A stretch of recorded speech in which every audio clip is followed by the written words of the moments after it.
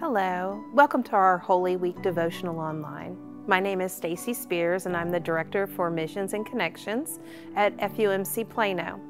I hope you find these daily readings from the Gospel of Luke and our reflections on those events in Jesus' last week meaningful as you move from the celebration of Palm Sunday to the cross and finally to Easter morning.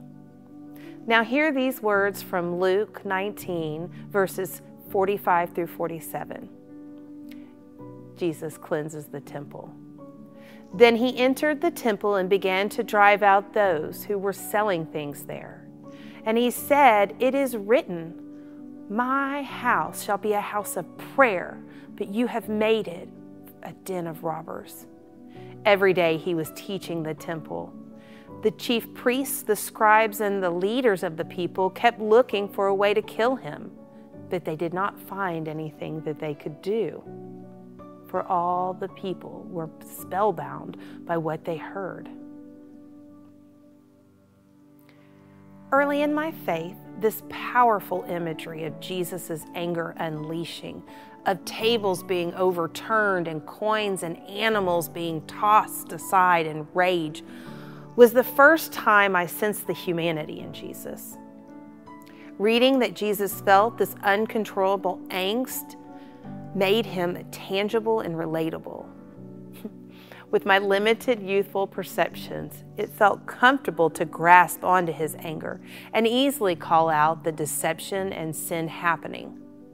After all, if Jesus was angry, these must be obvious sinful people selling unnecessary items, distracting people from God's calling.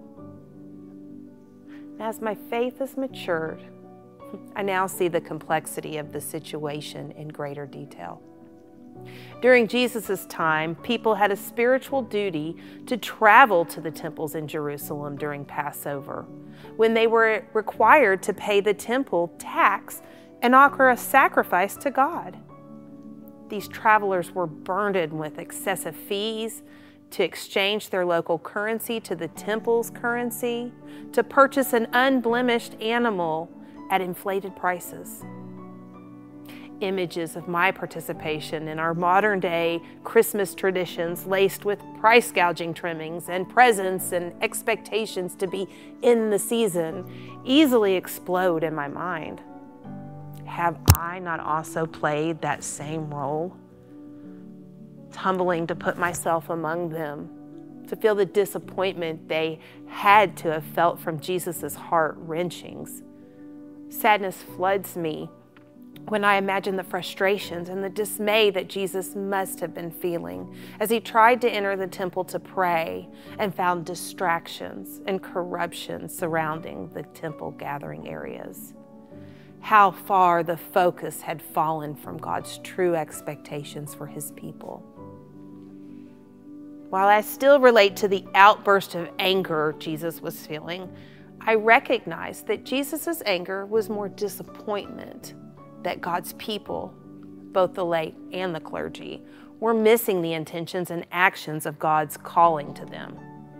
The temple vendors believed that they were providing a necessary option for the travelers to meet their spiritual duty as determined by their spiritual religious leaders. They could not see the distractions they were creating and divisions amongst God's people. Yes, a sacrifice offering is pleasing, but God's real purpose for his people is to be still and come together in community to lift ourselves up in worship of God's gifts. Unfortunately, his people still struggle with focusing on minor details of what they envisioned God's calling to be, instead of the simplicity he provides in direct access to him through prayer, Christian community, and communion.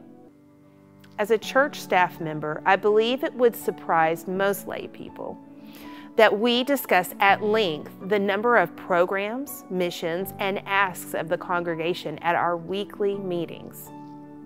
Finding a balance of what is offered for true spiritual growth versus the excitement of the next new program or idea is essential to a healthy congregation. As my faith has grown and as my role in the church has evolved, These verses are powerful reminders to me as I plan for mission and connection. It is essential to keep the focus on the basics of God's desire for us and minimize the endless distractions that lead us away from God's focus on Him. Amen. I hope your week will be a holy one. Take a few moments to reflect on your own feelings and experiences of the Scripture. Each day's readings will be available here. There is also a booklet available to you and an online version at fumcplano.org. We invite you to add Maundy, Thursday, and Good Friday services to your week, each at 7 p.m., as well as Easter morning services at 6:45, 9, and 11 a.m. May God bless you this week as we journey together.